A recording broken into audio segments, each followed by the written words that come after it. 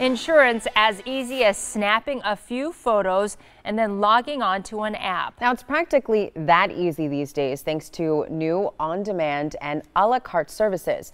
Vince Vitrano has the details. These aren't just pics to boast on social media. Dave Tokic is using a new app to insure his prized possessions, allowing him to customize insurance needs.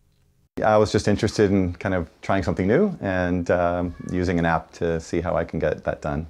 Instead of meeting in person with an agent, Dave just opens the app, answers some basic questions, and gets near instant insurance quotes.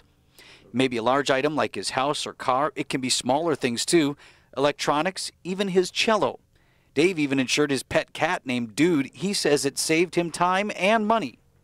It came back with a quote that was 20% lower than what I was currently paying.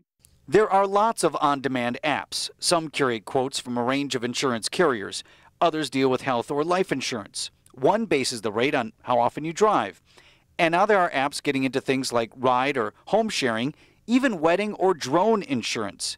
Expert Todd Urkis says today's insurance is about personalization. It can be chosen depending on what type of insurance or what part of an insurance policy the person might want to have. Urkis believes these apps are especially appealing to tech-savvy millennials. Insurance is not a sexy product, but the easier insurance companies and these apps can make it, the more likely younger people like millennials will be able to get the insurance protection they need. While Urkis sees benefits, he cautions, before you buy, do your research, get multiple quotes, read the fine print about what's covered, and when it comes to a la carte, you have to be really careful because having insurance just on a certain item may leave you at risk if other things are damaged. Dave does his homework, says he is hooked on high-tech insurance. So I thought it was great.